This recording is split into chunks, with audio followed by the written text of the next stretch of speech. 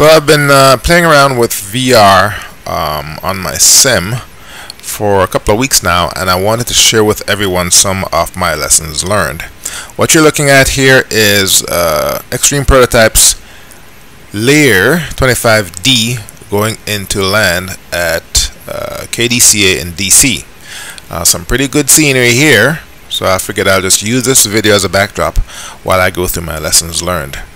Also, I went ahead and got a refund for P3Dv4.5 and I bought V4.5 and stood that up. That's what I've been using. Can't do virtual reality in V5 simply because it crashes. So once they got that fixed, I'll go ahead and buy another license and then start using my V5 install. So let's get on with it. These are my lessons learned regarding virtual reality with the Oculus Quest for flight simulation in P3D. First lesson, go ahead and keep a lens cleaner right next to you.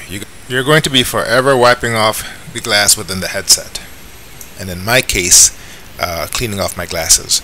Anything can dirty up your headset. In my case it can be your hair, or if you don't wear glasses, your eyelashes. Once you have everything ready, which includes the Oculus Quest, the Oculus Link cable or the anchor cable, good USB 3.0 port on your computer. Now it's time to get everything set up. Go ahead and download the Oculus desktop software, install it, and then plug in your headset. Now here's the thing, you're going to be going back and forth between looking at your computer screen and looking in your Oculus headset to get everything working. Okay? Follow the instructions, and this is what you're looking for. Once you see this, this means that your Oculus Quest desktop and the headset is good to go for flight simulation. Now afterwards, even when you're not using your Oculus Quest headset, go ahead and leave it turned on and plugged in. Why? Well, the USB port will keep the battery charged, and the Quest has an accelerometer in there, so it knows when it's not being used and it'll go ahead and go to sleep. Once it's connected to the computer, after you reboot and you fire up the Oculus Quest desktop software, it remembers everything, and you don't need to go in and define the play area and accept this prompt or accept that prompt. Just go ahead and leave it plugged in unless you want to use the Quest as a standalone VR headset. Next tip, go ahead and get yourself a nice big stash of AA batteries. These Oculus Quest controllers, they chew through batteries like candy, so go ahead and make sure you have a nice stash of batteries to replace them when they go out. Now this next tip has something to do with the fact that P3D is at the bottom of the list of flight simulators with regards to VR support. Once you're in the cockpit, all you have with you is your mouse. You need to develop muscle memory with regards to where all the primary controllers are, where your throttle is, where your prop is, where the mixer is, and make sure you assign the primary controls, surface controls or whatever, to keys that are easily reachable. In my case, flaps and the gear, I know where they are with my eyes closed. You need to do that when you're flying in VR with P3D. Or you can try manipulating those control surfaces within the cockpit using your mouse, but it's a little bit more of a challenge for me. In my case, I just try to remember exactly where the controllers are. Also, you need to make sure that your mouse is easily accessible, because you're going to be using it to control some of the switches and buttons and knobs while you're flying. Alright, let's just go ahead and watch this landing here.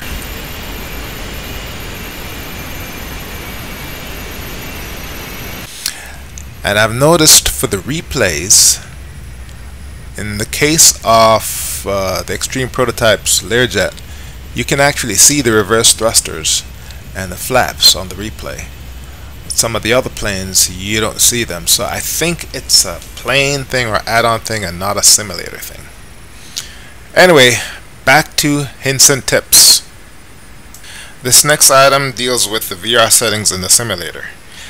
Now, there's a whole bunch of settings and I have no idea what most of them are.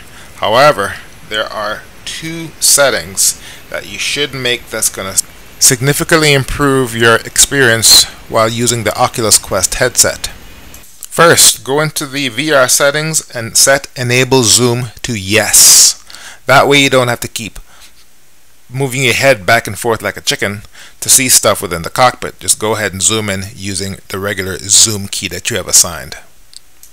And this is what it looks like.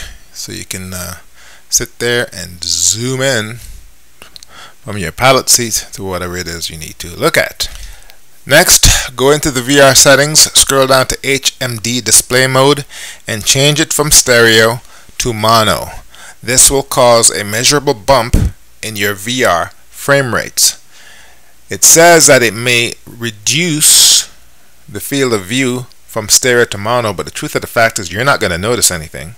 In fact, it will make using the mouse to control the virtual cockpit within virtual reality a lot easier. I won't go into the details, just trust me, you want to change from stereo to mono.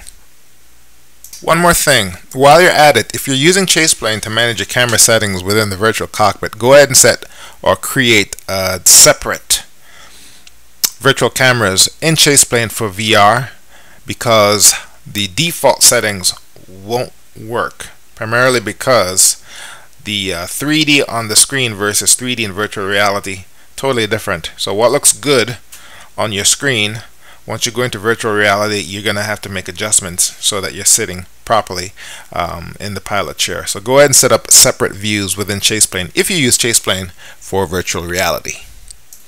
Alright guys, I saved the best for last. I found a video on YouTube that shows you how to go into your registry. This is for Windows 10. Make a handful of registry changes and your frames will significantly improve. This is important because the frame rate in your VR headset is typically lower than the frame rate that you see on your screen. Make these changes and you will get much better frames in your flight simulator. I have posted a link to the video in the description below. And that's it. Once Lockheed Martin gets their act together and fixes it so that V5 works with VR with AMD graphics card, I'll go ahead and get another license and start simming with my P3Dv4.5 installation. And there you have it. So, hope you guys found this video useful. My name is Flight Sim Guy. Thank you very much for watching. I'll see you next time.